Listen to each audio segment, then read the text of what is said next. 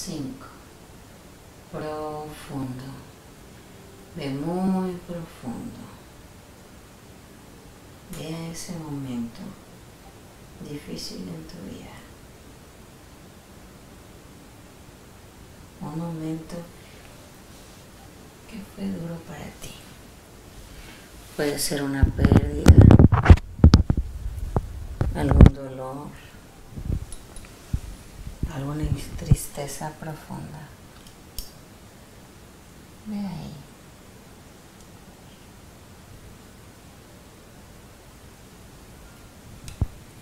Lo primero que inmediatamente eso está bien.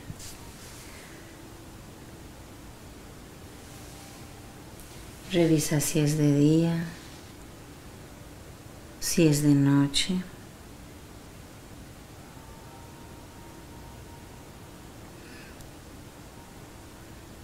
Si estás chico, niño o si eres adulto.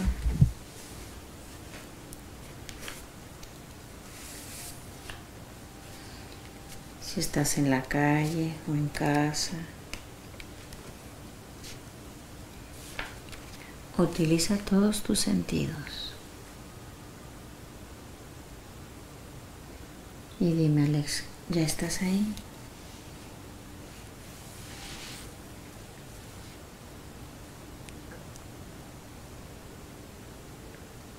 Sí. Bien. Y ahora platícame. ¿Ahí donde estás es de día o de noche?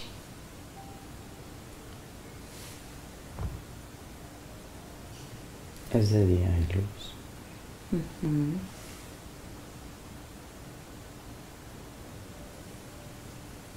Estoy en mi casa. Estoy en casa.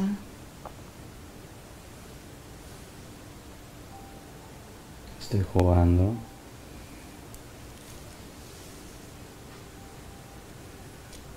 ¿Cuántos años sientes que tienes ahí?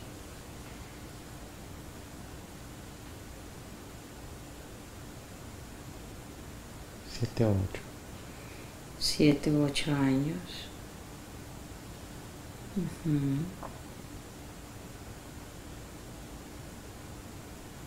Estoy jugando solo. Estoy jugando solo.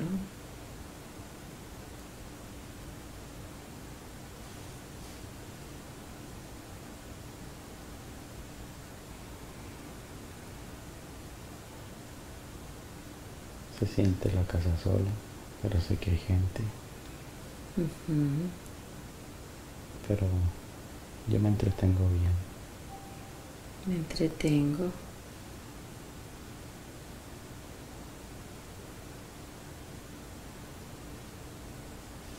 Salgo al patio, estoy jugando solo.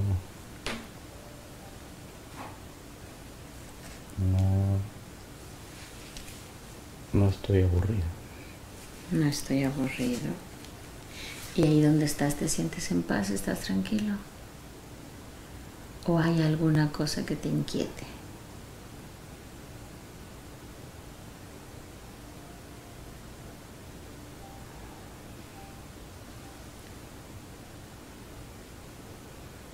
Que juego solo.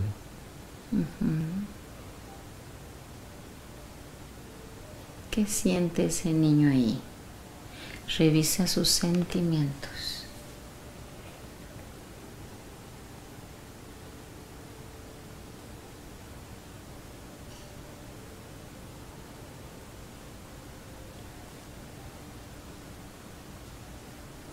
Que todos están en sus asuntos. Todos están en sus asuntos. Yo soy el más chico y tengo que entretenerme por mí mismo. ¿Y eso te hace sentir bien o un poco mal?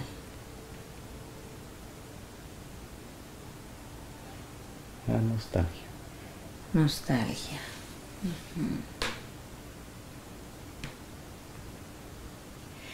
Y la nostalgia que sientes ahí se puede traducir en soledad.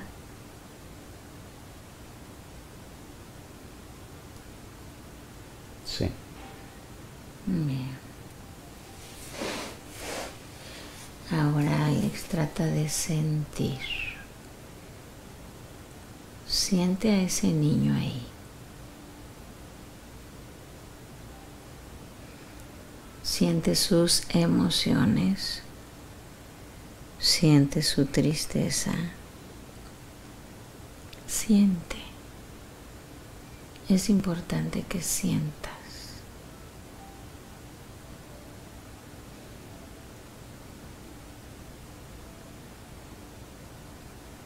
Y ahora dime, ¿qué está pasando con él? Cuéntame más.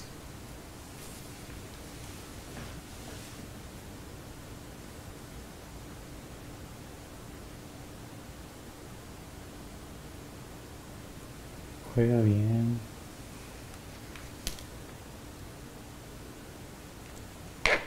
Pero pudiera divertirse más.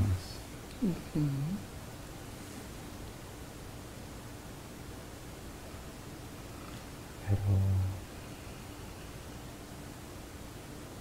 se conforma con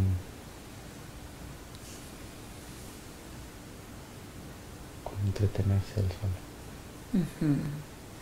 ¿Y eso está bien para ese niño o no?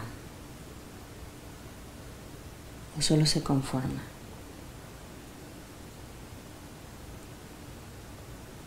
Está bien. Ok.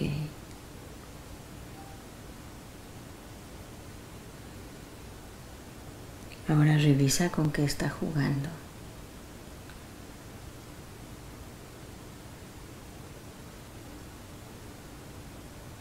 Pistolas. Juguete. Bien. ¿Le gusta jugar a las pistolas? Sí. Bien. Llénate de esa sensación y de esa experiencia que hace tiempo no tenías.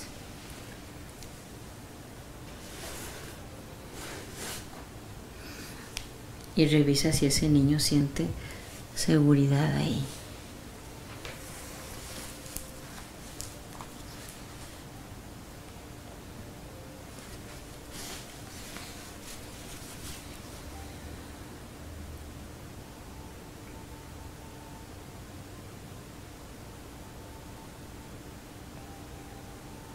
Sí. Se puede entretener fácilmente y tiene espacio.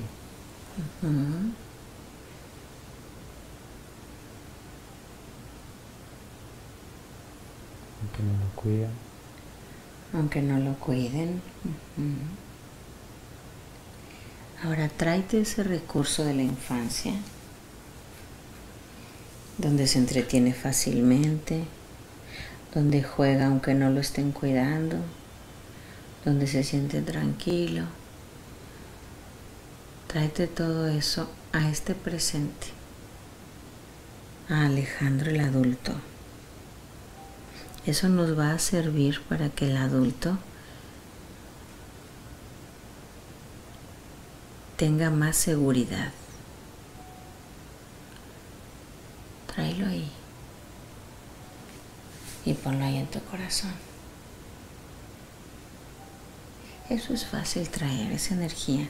Son tus propios recursos, tu esencia. Te corresponde.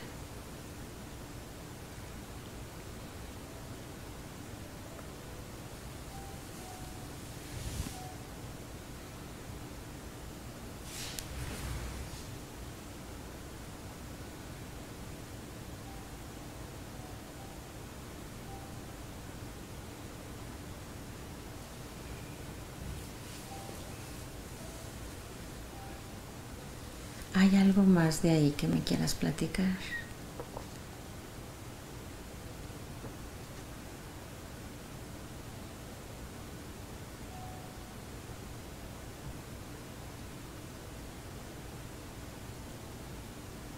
Solitario, ¿no? Es solitario.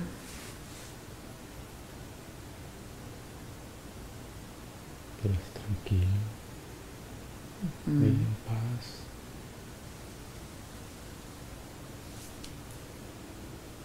pudo haber vivido más plenamente si le hubieran dado más atención.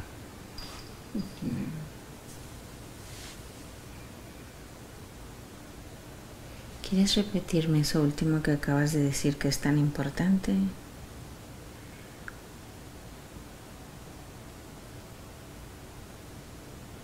Pudo haber sido más feliz si le hubieran dado más atención. Así es. Así es. Tienes toda la razón. Tienes toda la razón. Ahora este Alejandro fuerte, independiente, valeroso.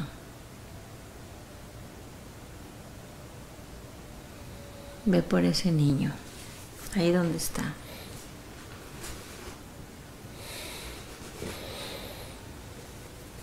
Y date permiso, fluye. Date permiso.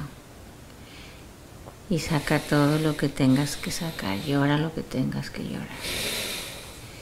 Y ve por ese niñito. Abrázalo y dile, ya estoy aquí.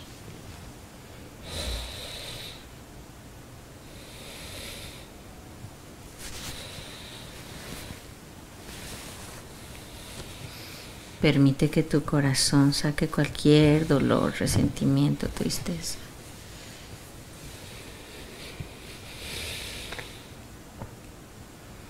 Ahora ve hasta esa casa y con mucho amor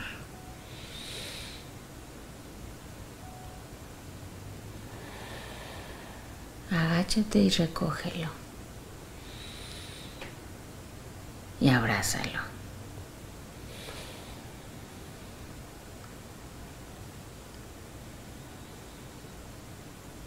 Habla con él.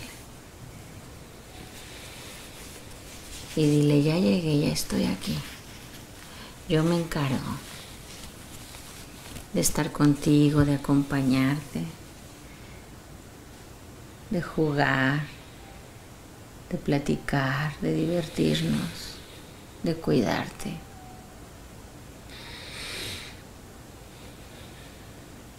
¿Ya estás ahí, Alex?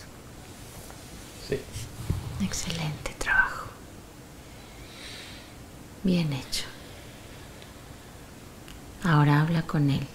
Lo puedes hacer en silencio o en voz alta, como tú quieras. Pero que sienta que ya llegaste y que tú te haces cargo.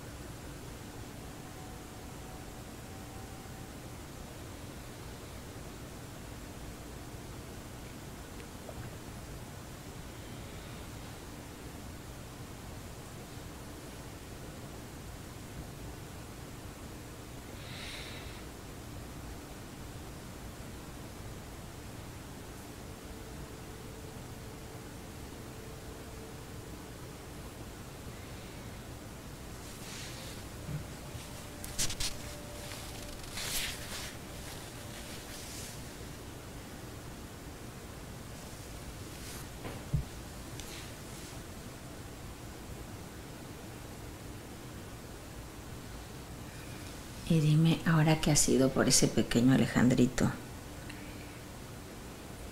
¿cómo lo sientes?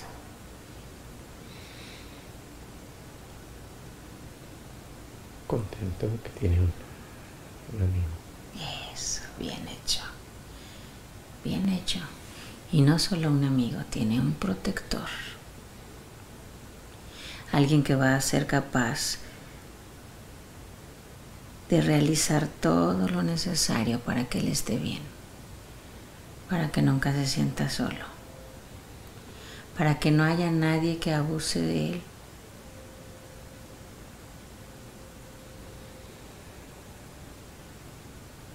Ahora hazle saber que tú estás ahí, que ya llegaste y que nunca va a estar solo otra vez.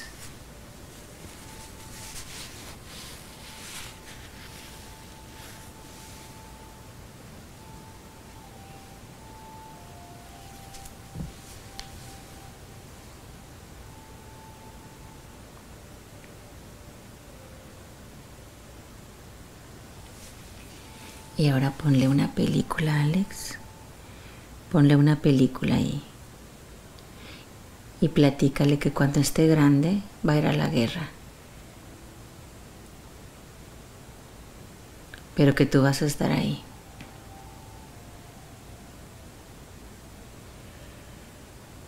Tú lo vas a estar cuidando.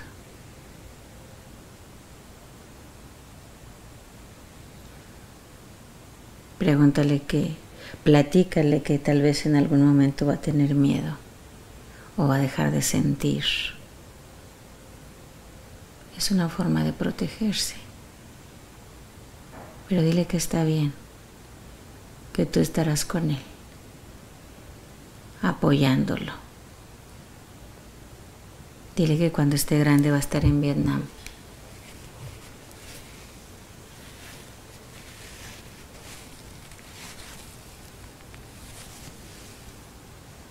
Háblale desde tu valentía.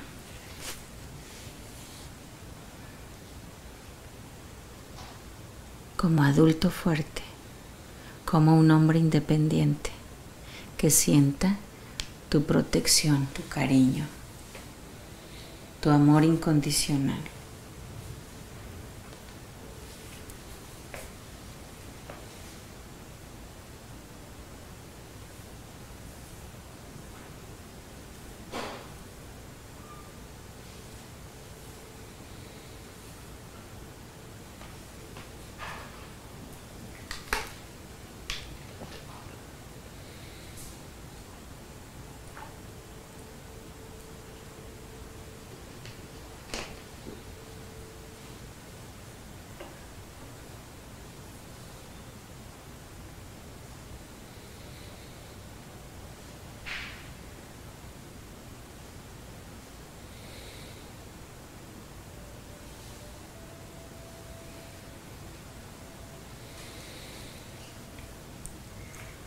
Y dime cómo lo sientes, qué hace.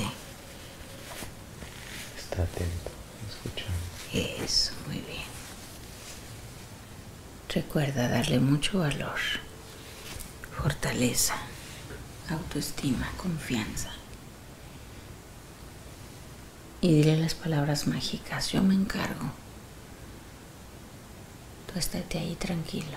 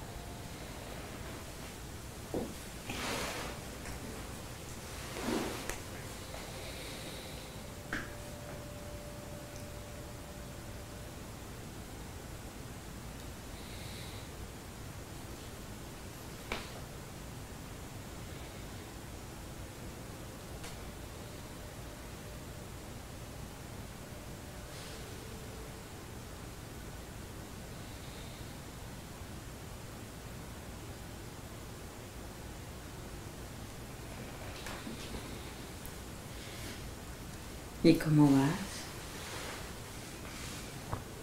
La sigo orientando. ¿Cómo lo sientes?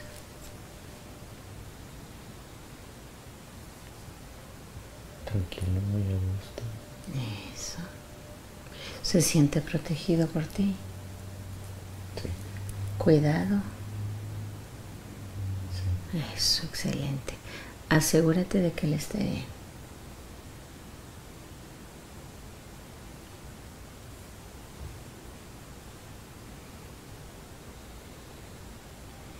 Y ahora envuélvelo en una luz. Conviértelo en luz y haz que se haga chiquito, chiquito. Cada vez más pequeño. Déjale ahí sus juguetes también. Que se haga pequeñito, pequeñito, más pequeño. Y guárdalo ahí en tu corazón.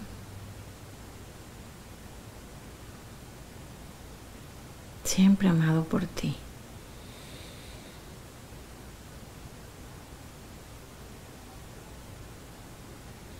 Y siente.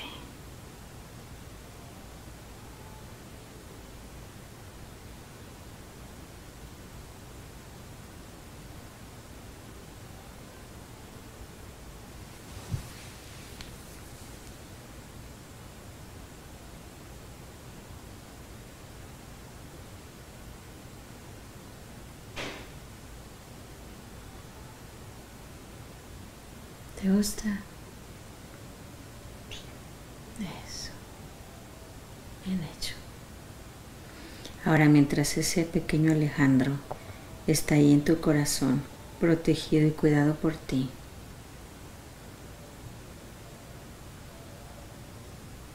vamos a otro momento. Ahora que ese amor crece y crece un poco más, vamos a otro momento en tu vida que te hubiera afectado. Vamos a ese momento donde perdiste la confianza,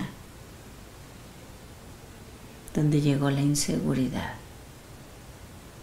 Revisa si hay algún otro momento. Y no necesitas esforzarte. Tu mente interna hace el trabajo por ti. Vamos a otro momento. 1.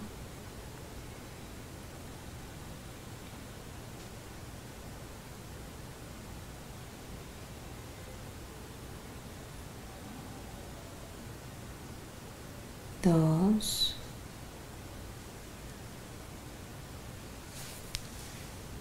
3. Ya estás ahí.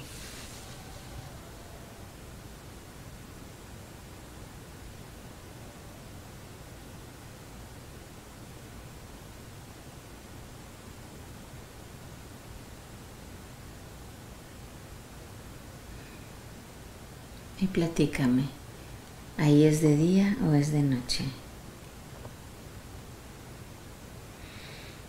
Es de noche.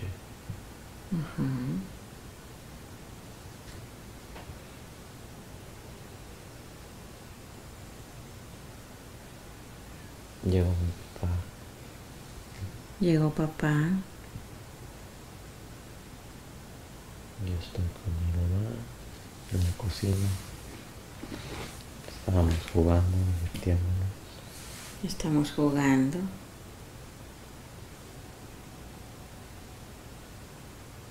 Yo tenía un juguete. Tengo un juguete.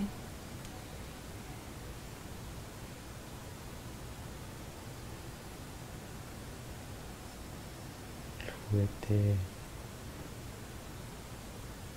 tiene una palanquita que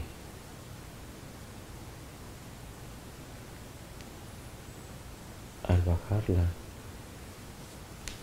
avienta agua. Avienta agua. Y es para hacer bromas. Para hacer bromas, ajá.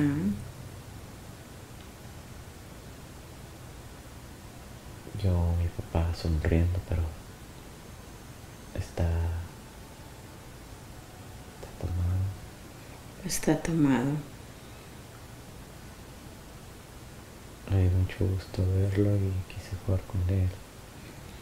Puse el juguete.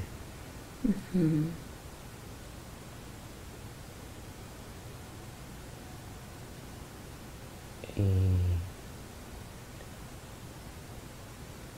no sé si fue accidente o no le importó y lo aventó. Y lo aventó.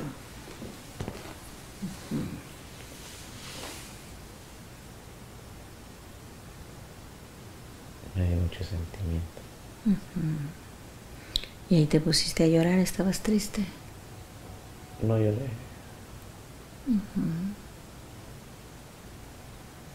Hay mucho sentimiento. Mucho sentimiento. Ahora siente. El sentir es lo que venimos a aprender en este plano, Alejandro. Siente.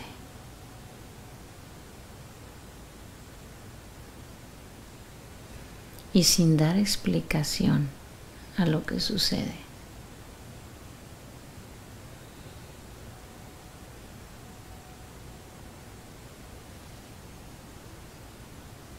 Simplemente siente.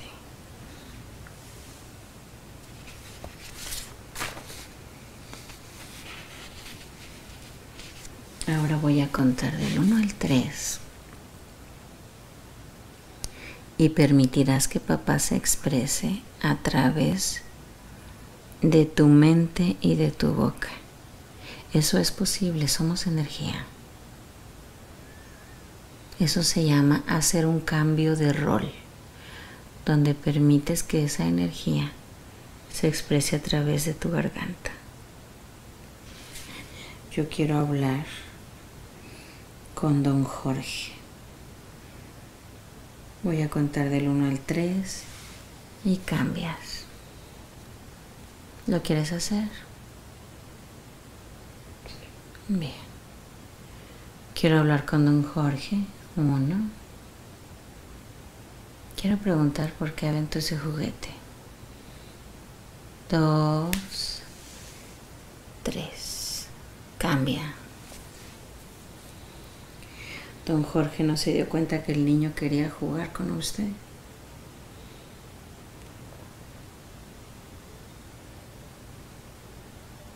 No importa.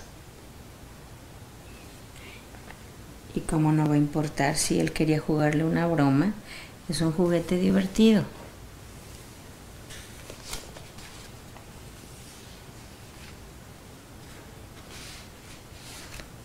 Yo soy el papá y voy llegando a mi casa y yo hago lo que yo quiero.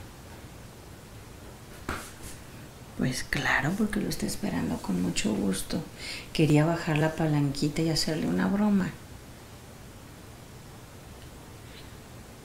Y por ser el papá, hay que atender a los hijos. Y además él es el más chiquito.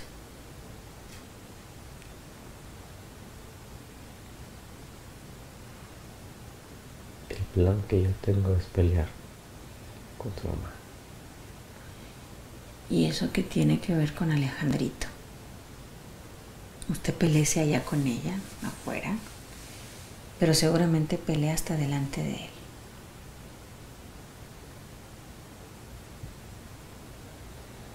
¿Qué explicación va a dar a eso? ¿Que está borracho? Estoy borracho. ¿No se ha dado cuenta que eso afecta al niño? ¿No se ha dado cuenta que eso lo pone triste? ¿No se ha dado cuenta que eso lo pone solo? Él no tiene con quién jugar. Sus hermanos andan en lo suyo. Y usted llega y le avienta el juguete. Y además pelea, y pelea, y pelea. Don Jorge, eso no está bien. El niño se siente triste. ¿Le quiere pedir perdón por eso? Lo hizo sentir muy, muy mal. Eso estuvo mal. Fue grosero con él. Por lo menos reconózcalo.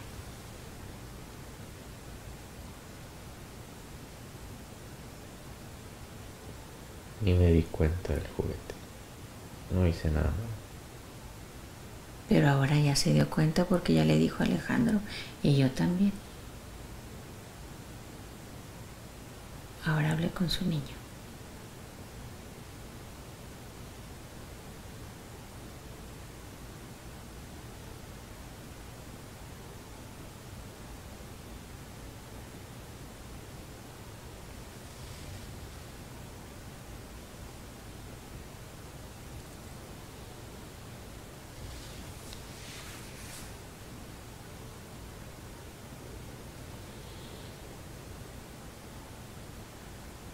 Alejandrito, ¿perdonas a papá por haber hecho eso? Él dice que fue un accidente. Yo creo que más bien está con las copas encima y ni cuenta se da de lo que hace. Pero eso no lo justifica. ¿No perdonas?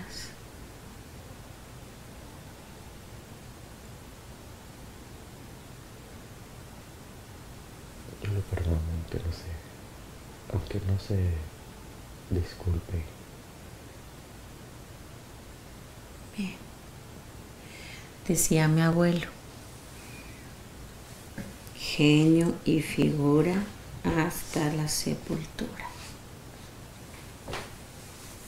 Ahora pon ahí ese amor en tu corazón. Pon disculpas hacia papá. Sus maltratos, su violencia, sus escenas delante de ti. El maltrato hacia mamá. Disculpa lo que debas disculpar.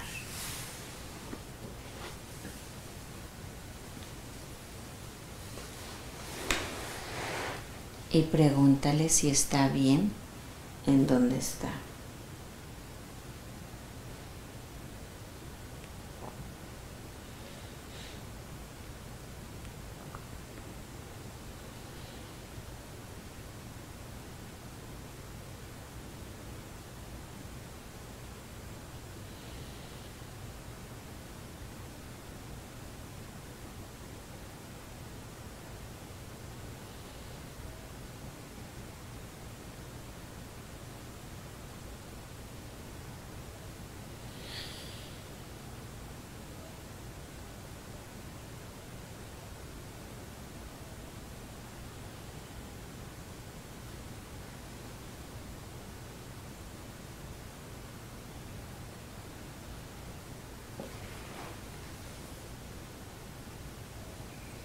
¿Y el qué te contesta, Alex?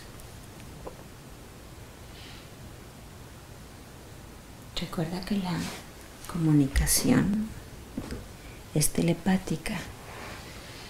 Papá no tiene cuerdas vocales y tampoco las necesita para comunicarse.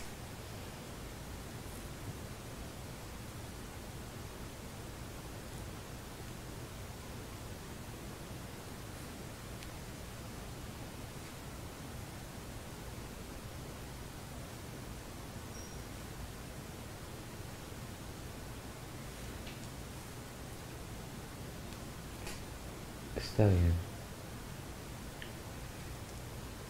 Dice que está bien. Pero va a corregir cosas. Bien. Ahora pregúntale si está en la luz. Yo quiero asegurarme de que esté ahí.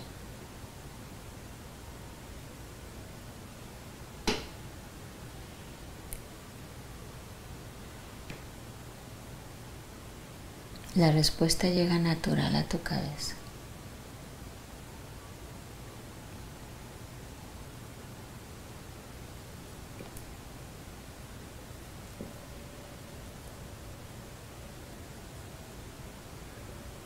Sí. Bien. Don Jorge, desde esa dimensión de luz donde se encuentra, ¿quiere darle un mensaje a Alejandro?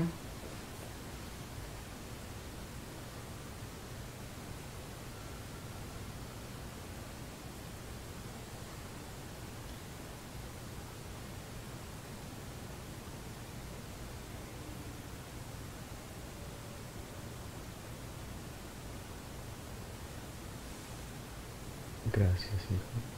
Te quiero mucho. Cuídate mucho.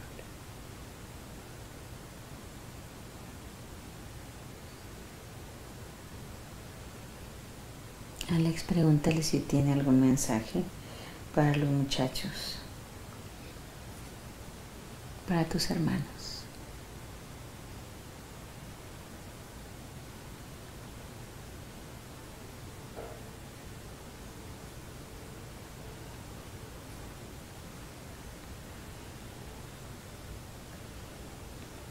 Solamente disculpas.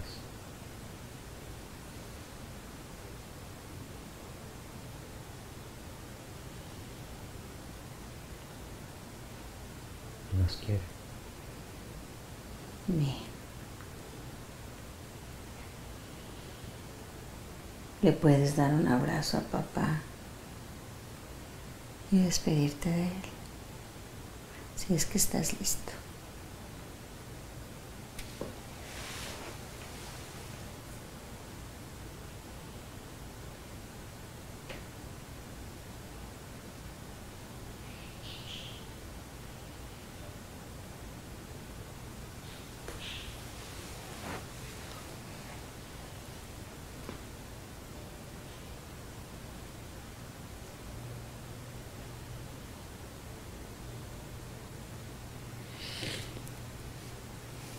¿Ya está? Bien. Ahora ve bien profundo. Bien profundo, profundo. Y revisa en tu corazón, Ale.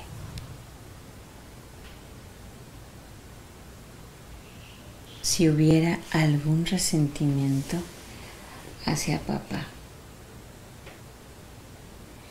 No necesitas buscar demasiado.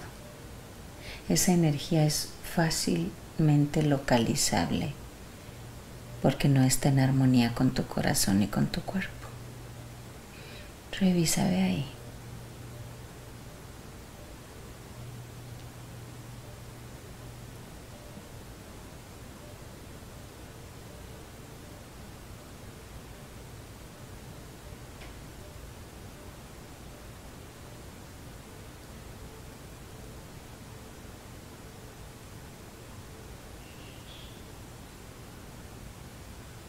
No, no hay resentimiento. Bien, bien hecho. Ahora vámonos a otro momento en tu vida que te hubiera afectado. Algún momento en tu vida que generó la inseguridad.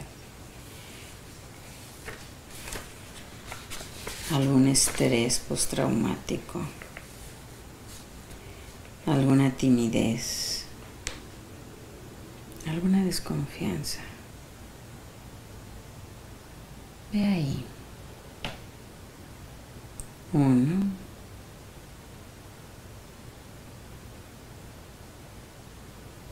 2, 3. Ya estás ahí.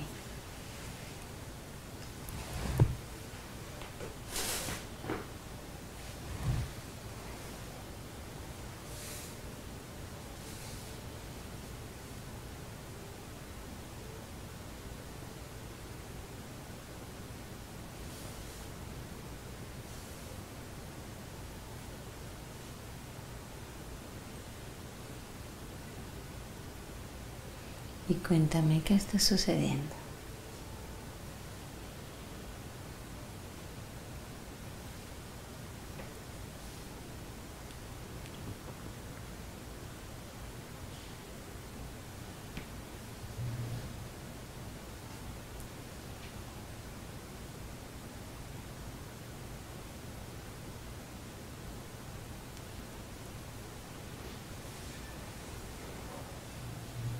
No logro ubicar.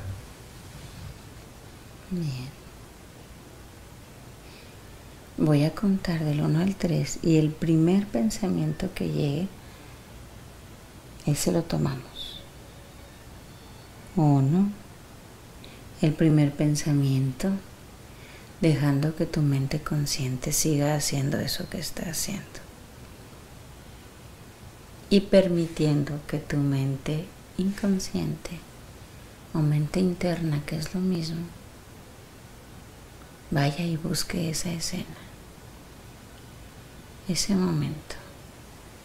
1, 2, 3.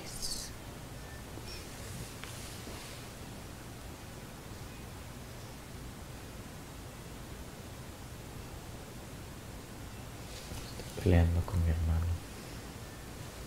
Estoy peleando con mi hermano. Estoy peleando con Joel. No me quiere cerca de sus amigos.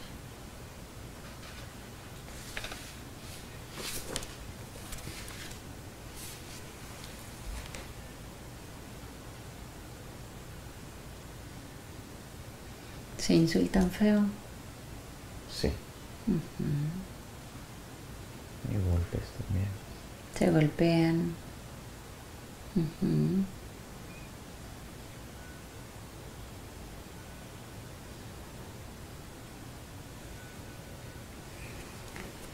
A veces los hermanos practicamos entre nosotros mismos para poder enfrentarnos a la vida y ya llevar experiencia. A veces se nos pasa un poco la mano. Y en esta ocasión creo que practicar se les pasó un poco a la mano.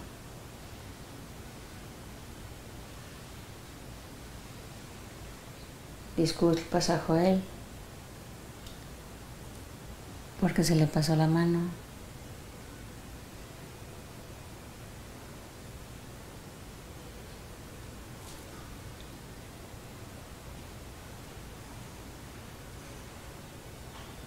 Sí. Y en lo que te corresponda a ti, si estás listo para eso, también pídele disculpas.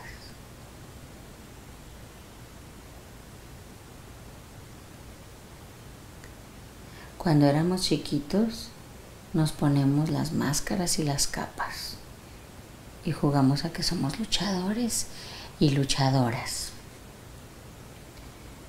Y jugamos al box. Y cuando somos grandes, nos quitamos las capas y nos quitamos las máscaras, pero seguimos jugando y practicando. Y a veces exageramos. Y creo que esta vez exageraron los dos, ¿cierto?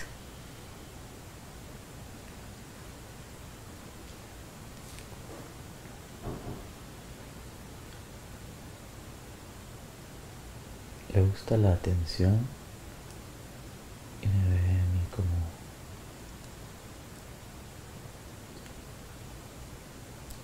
la forma de verse bien.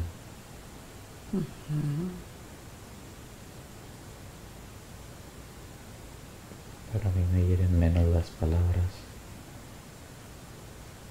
y aún en juegos soy más creativo y sé insultarlo mejor, y eso es lo que le doy. Y ahí tú le ganas. Aquí no, nunca busco pelear,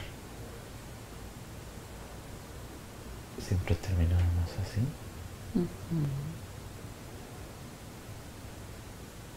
Y siempre ganaba yo. Y nos íbamos a los golpes. Es que tú eres más sagaz con tu mente. Esa es una capacidad que hoy la puedes aprovechar.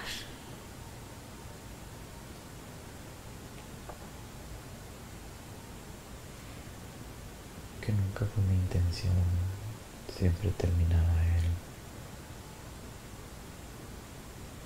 alejándome. Por eso jugaba yo solo.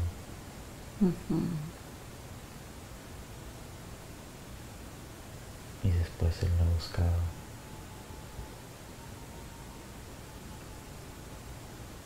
Y terminaban peleándose. Me buscaba para jugar. Y yo soy noble.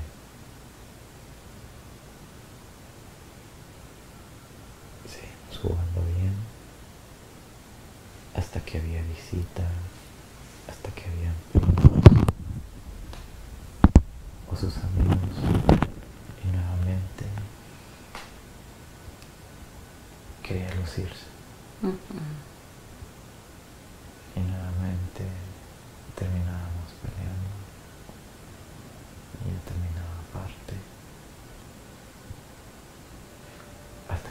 estuviera solo y me buscara otra vez.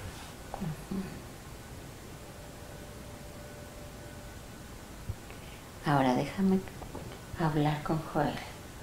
Yo quiero preguntarle algo porque tengo una duda. Permite que se exprese a través de tu mente. 1, 2, 3. Cambia. Joel, ¿por qué le haces desaires una y otra vez a Ale? Porque solo cuando necesitas de su compañía lo buscas.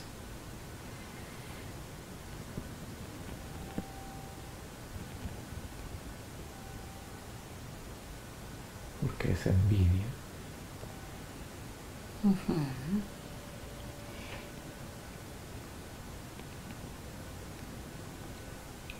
Pero lo quiero mucho.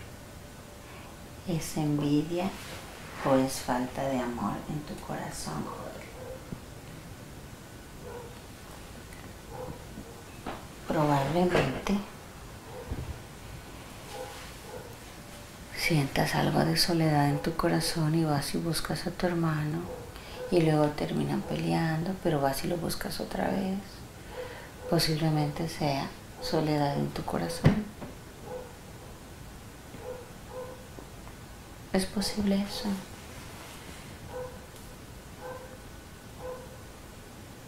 Nos quieren igual,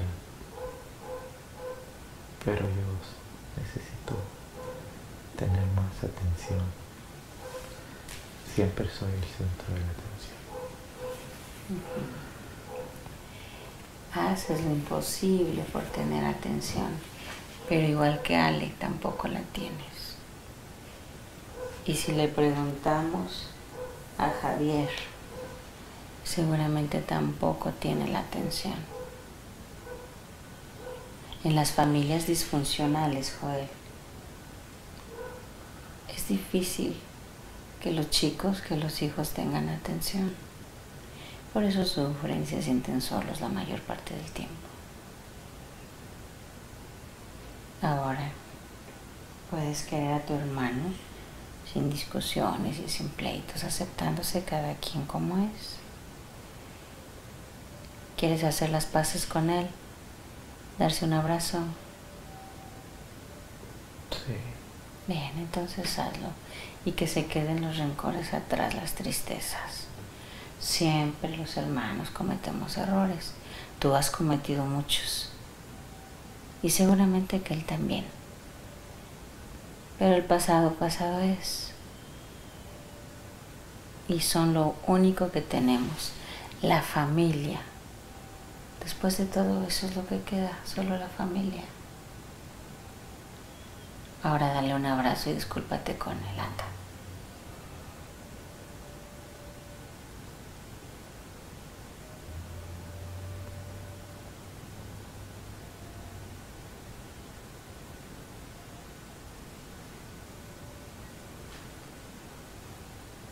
Ya. Bien hecho. Alejandro, ¿perdonas a Joel? Porque también hace lo imposible por llamar la atención. Sí. Seguramente que en su corazón hay mucha soledad también, en diferentes grados y diferentes formas, pero seguro que también ahí hay tristeza. Ahora dale un abrazo a tu hermano, porque cuando estén viejitos, eso es lo único que nos queda, la familia.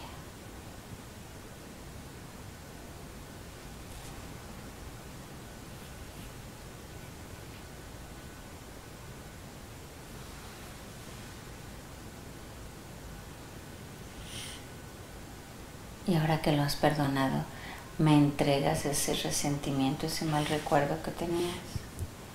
¿Lo sacamos? Sí. Bien, ya no tiene por qué estar ahí. Ahora deposítalo ahí en mi mano.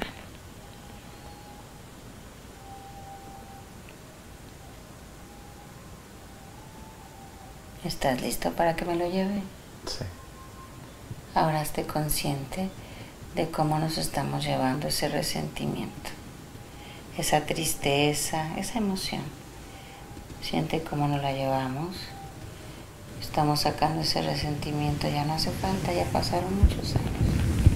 Nos lo estamos llevando, nos llevamos ese resentimiento, nos lo llevamos fuera. Ahora pon cosas bonitas ahí. Puedes poner la imagen de Sophie con una sonrisa bonita,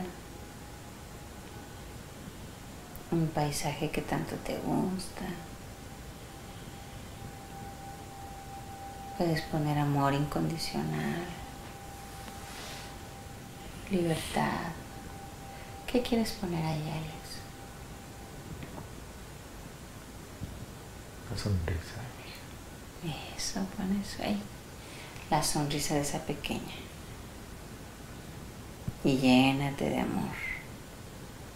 Porque el amor es lo único verdadero, es lo único que prevalece.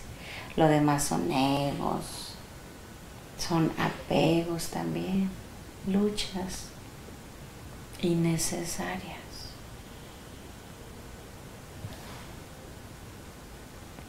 Y ahora ve bien profundo. Bien profundo y busca bien profundo qué generó el PTS. Busca bien profundo.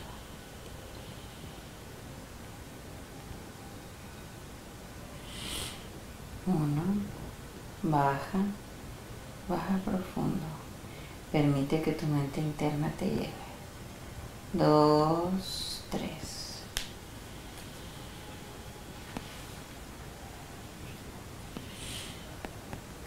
Y cuéntame qué está sucediendo ahí.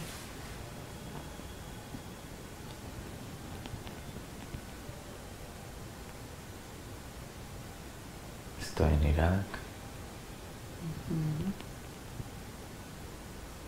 Un campamento cuidado. Todos duermen. Todos duermen. Me dieron la noticia de que falleció mi papá.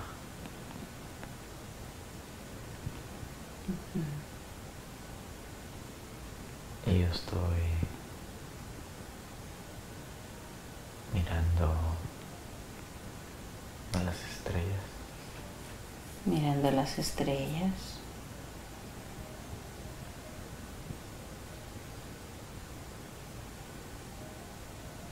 Y pensando por qué estoy en Irak.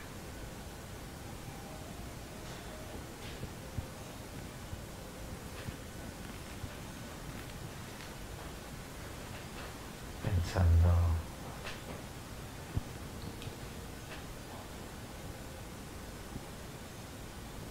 lo insignificante que soy ante todo lo que estoy viendo en el universo. Pensando que si hay un ataque y una bomba,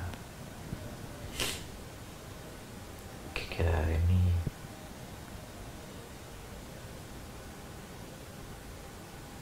Que el mundo seguirá, que me reemplazan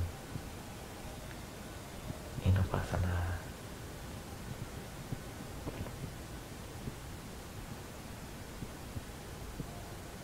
Pensando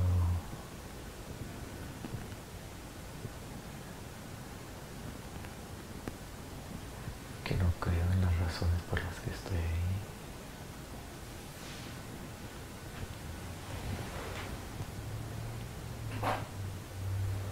Que no creo en Dios.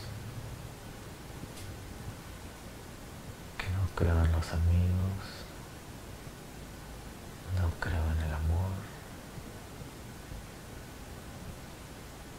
Solo creo en lo que uno se crea con la mente.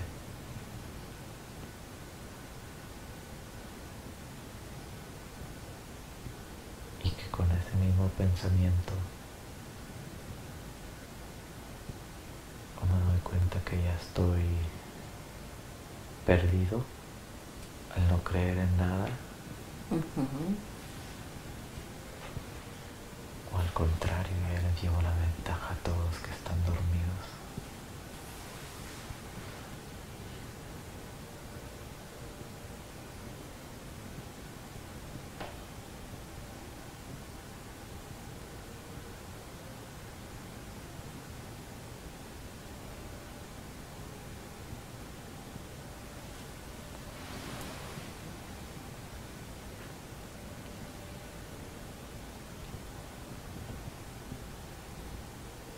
Podría ser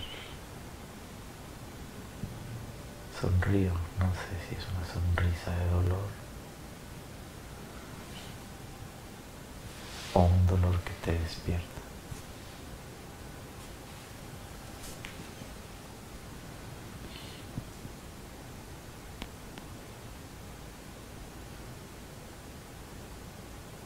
Hay mujeres soldado ahí y muchos compañeros, todos casados, que hacen a un lado lo que la fidelidad, lo que dicen que es el matrimonio.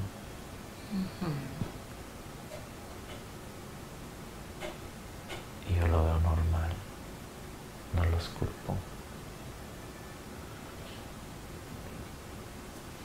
porque al no creer en Dios, menos voy a creer en matrimonio, menos en un papel. Es a dar cuenta que si engañan a lo que prometen que más quieren,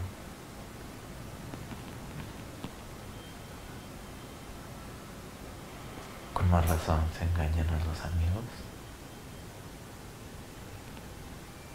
Veo que los amigos se traicionan.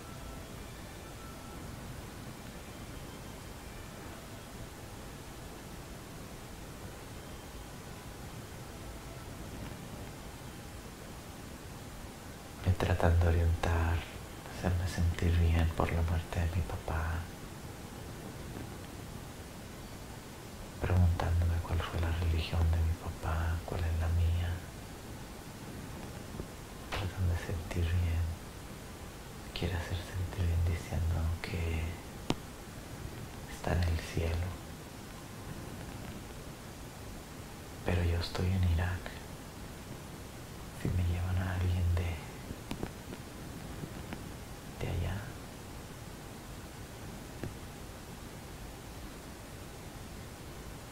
¿cuál sería su versión? Me doy cuenta de muchas cosas, de lo que es la religión, de lo que es el amor. Leo mucho, me confunde. Aprendo, pero entre más aprendo, más me confundo.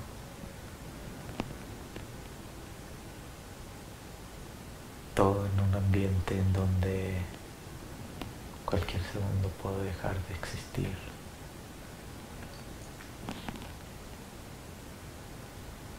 Me doy cuenta que nada importa.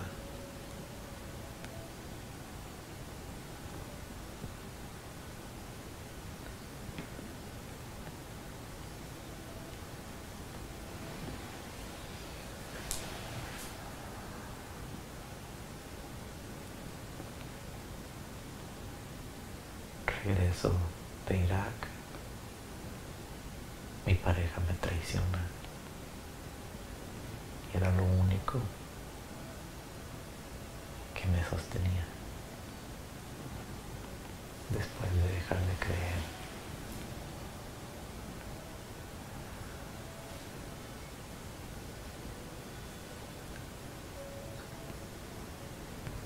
Dios, amigos, amor, y me traicionan. pero en Irak leí mucho psicología, parapsicología, comportamiento humano. Con la mentalidad que regresé, me di cuenta que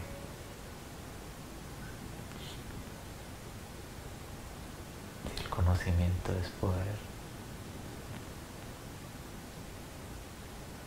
regresé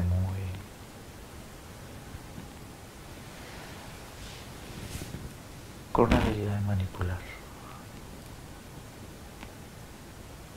Le dije, vas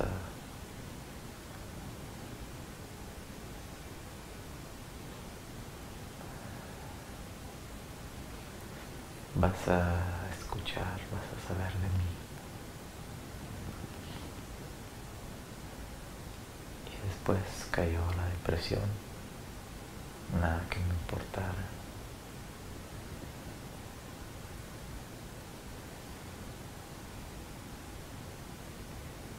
Por un tiempo y después hice el esfuerzo por salir de la depresión, y al salir siempre me maravillé de que todo lo que había aprendido, aunque no estaba muy seguro de que si fuera cierto o funcionara, sí funciona.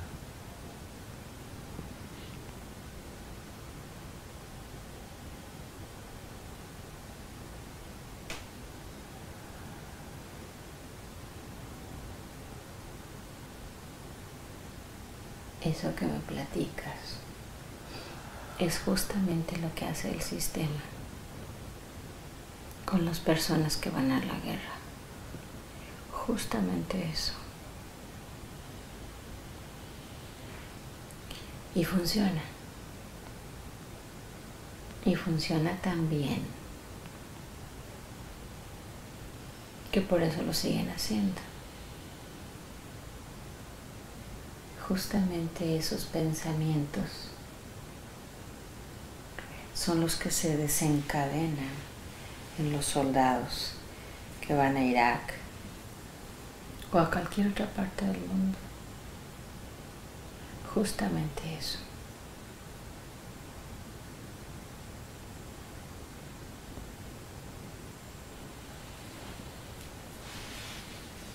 Ahora trae a tu mente todo lo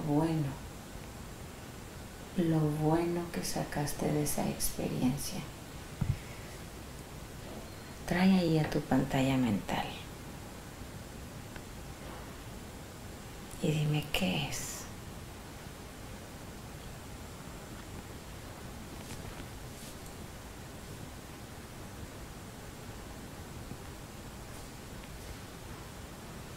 Lo bueno es que aprendí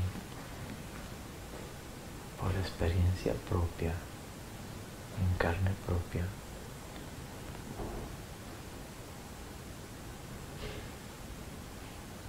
a decidir si sigo dormido o sigo despierto.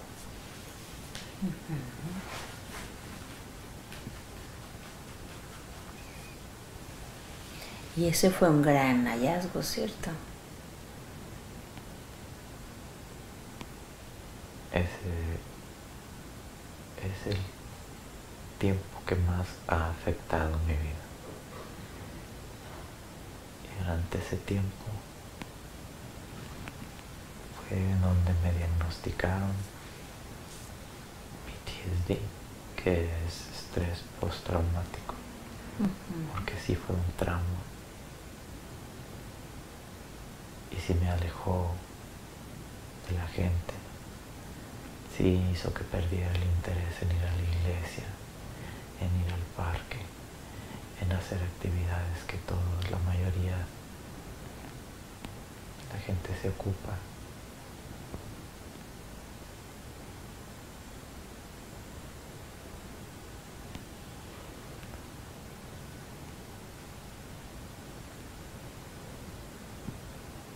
Lo bueno que saqué, lo bueno de esa experiencia es que me desperté. ¿Quieres agradecer al universo por haber despertado? Claro.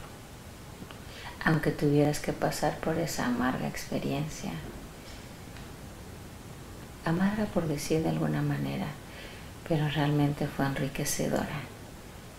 Pudiste apreciar las cosas de diferentes ángulos. Y eso no lo puede hacer cualquier persona.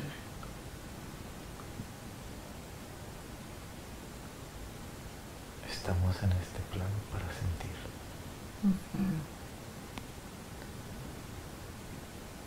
Yo lo viví y lo sentí. Y sí, estoy muy agradecido. Por eso digo, ahora puedo ver más allá de las personas que cuando sufren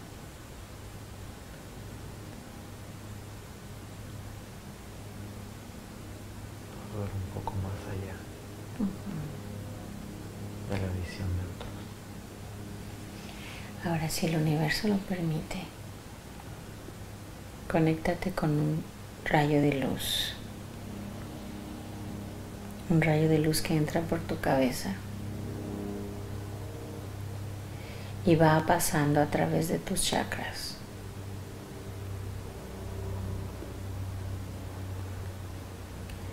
Sale del chakra base y entra con fuerza a la tierra. Conéctate ahí. Visualiza esa luz. Y pídele a tu ser de luz que se haga presente, que requerimos de su asistencia.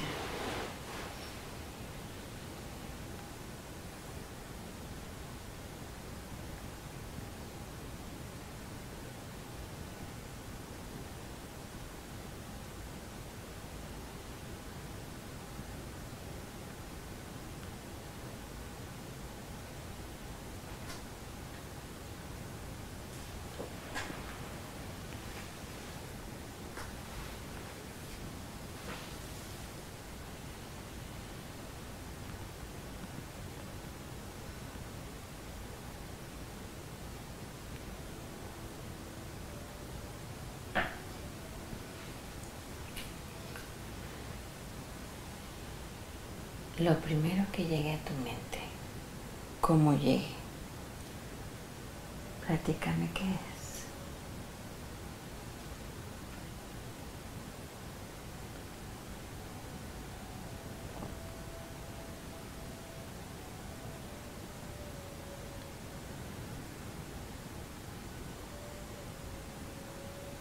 Simplemente estoy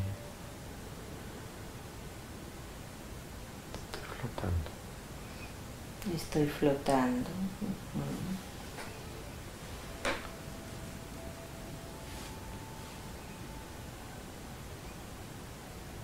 ¿Identificas qué lugares hay?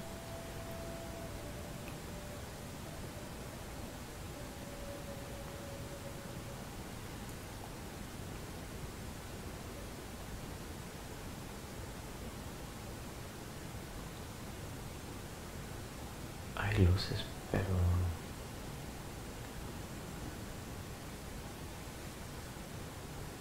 no hay dirección norte, sur. Bien. No hay arriba, no hay abajo. Es como si yo fuera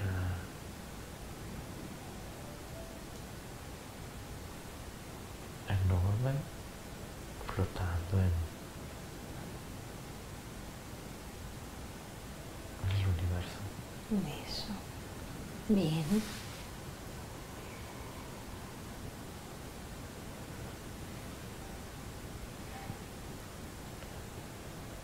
Seguramente que llegará un mensaje a tu cabeza, así, natural. Recíbelo. Recibe ese mensaje ahí. De tus guías, que son varios. De tus maestros, que son varios. Recíbelo conforme llegue. Repite que llega ahí.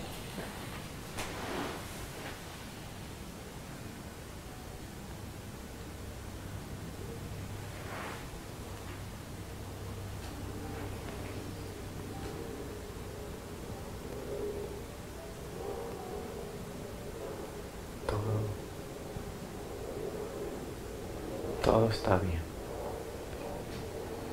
Todo está bien.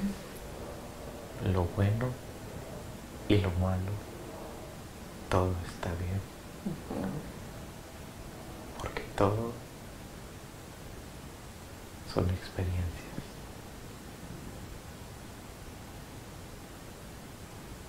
Y todo lo que pases, a eso viniste a experimentar.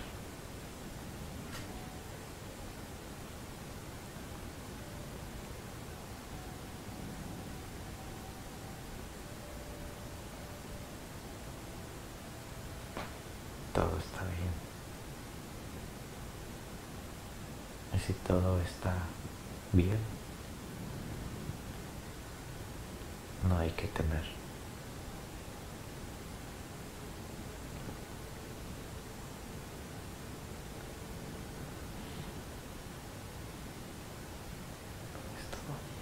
Pregúntale a esa voz que te habla, ¿cuál es tu misión? ¿Cuál es el enfoque? ¿Para dónde? ¿Qué sigue ahora?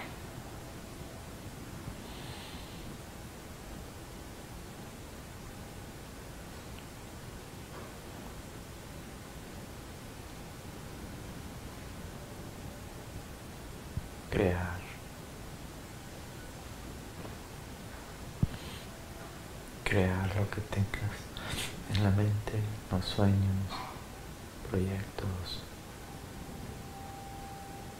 todo está bien.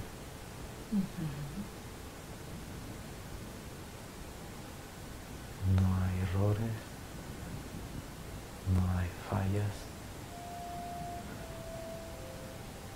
Esas son experiencias. Bien. Ahora permite que esa paz entre ahí en tu corazón. A eso viniste, a aprender. Viniste a sentir. Siente. Para que en esta encarnación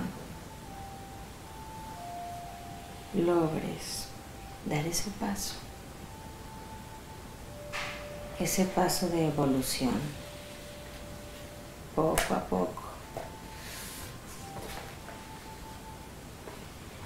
Y ahora que todo está bien y que no hay errores, ¿me quieres entregar la timidez, ya que solamente son experiencias? Sí. Y la timidez limita en ese aprendizaje. Sí. Bien, entrégame esa timidez, ya no hace falta. Todo está bien.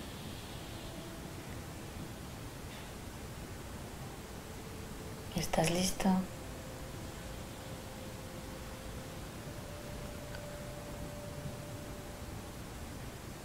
Sí. Ahora esté consciente de cómo estamos sacando esa timidez. Estamos llevándonos esa timidez. La estamos sacando, ya no hace falta, es limitante. La estamos sacando. Se va la timidez, se va afuera. Y ahora pon ahí amor, confianza, libertad, positivismo, alegría. Todo lo que te permita ese conocimiento de ti mismo.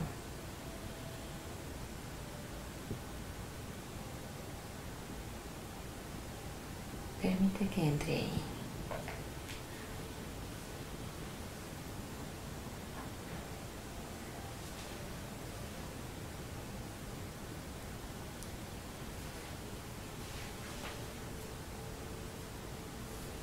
Y ahora prepárate, Alejandro, porque vamos a regresar. Esa voz que te dio ese mensaje tan bonito, pídele por favor que alinee tus chakras y equilibre tus energías.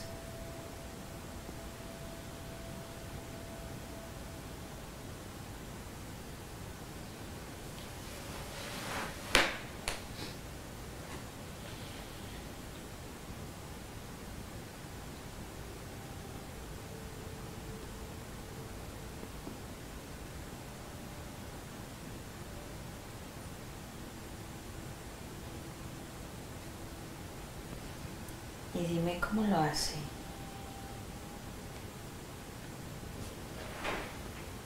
Una luz. Es una luz. Una luz. Bien.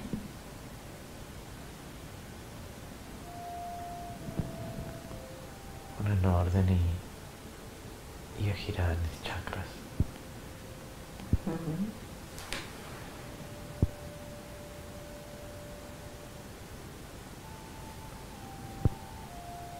Se ven más coloridos.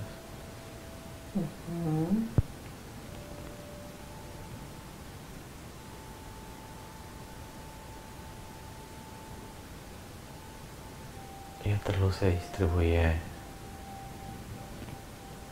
por mi cuerpo.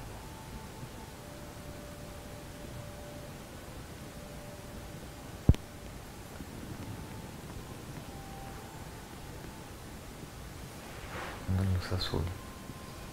Una luz azul.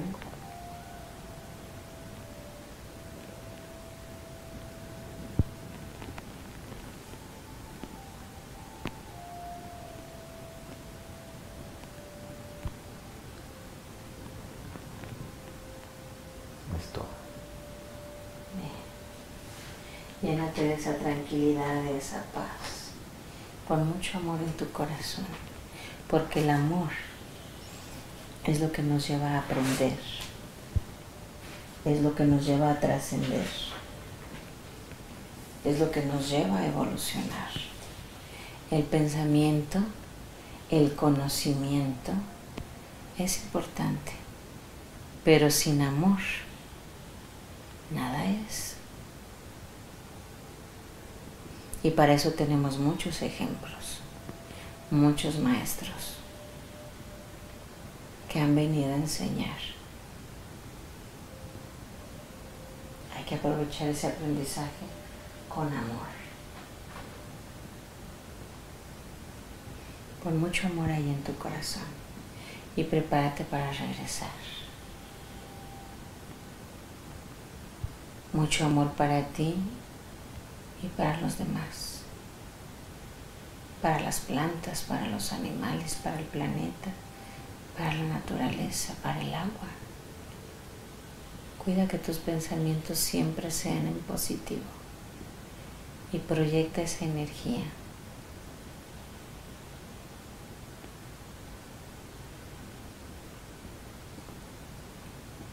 Ahora voy a contar del 1 al 5 y con cada número irás regresando dueño de tu mente y dueño de tu cuerpo. Hoy por la noche, cuando te dispongas a descansar, dormirás profundamente, integrando toda la información que has recibido, listo para seguir en ese aprendizaje y conocimiento. Siempre en el amor, en equilibrio y armonía. 1, estamos regresando. Te sientes ligero, como flotando. Muy ligero. 2, seguimos regresando.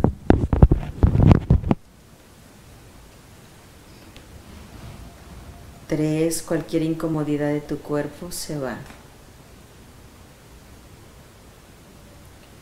Te sientes ligero, tranquilo, muy en paz, pero sobre todo feliz, sabiendo que hoy inicia una segunda etapa en tu vida. 4, seguimos avanzando, regresas totalmente alerta,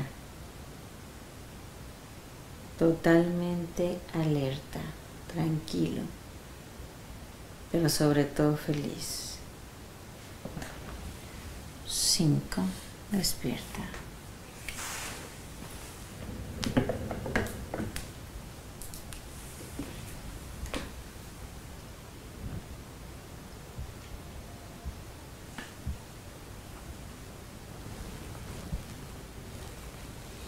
¿Quieres un peinecito? Aquí hay un.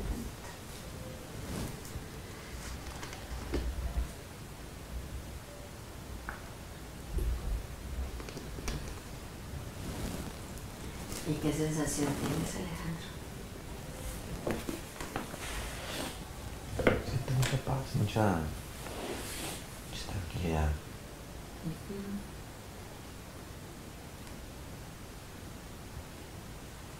Reforzando muchas cosas que había escuchado, pero no las sentía.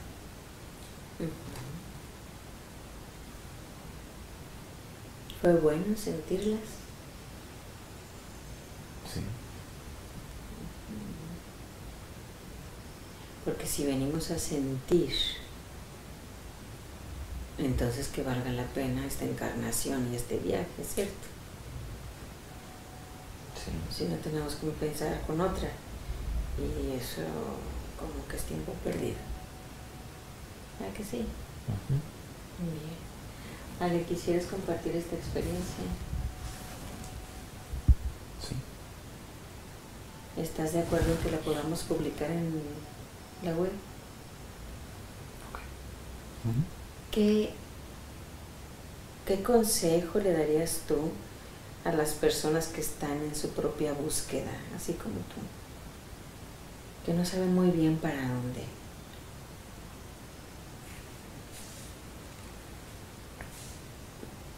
No se puede negar que es difícil dejarse ir. Ajá. Pero se tiene que hacer el esfuerzo y